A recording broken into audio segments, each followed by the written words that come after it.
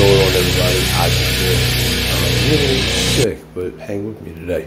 I was looking at this bad boy earlier, going through my collection. It looks like a solid piece of black glass. Is the best way I can describe it. Has some weird cleavage, breaks weird. I don't know what this is. At first I thought it was an agate, but light doesn't pass through it.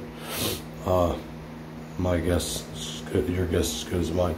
This thing looks like it was heated in the furnace of hell and then dropped into a little kid's hand, and then the kid was forced to squeeze it, leaving his fingerprints behind.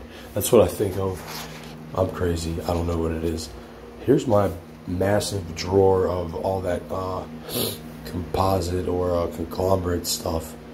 This might be a decent piece of jade, or I don't know. You tell me.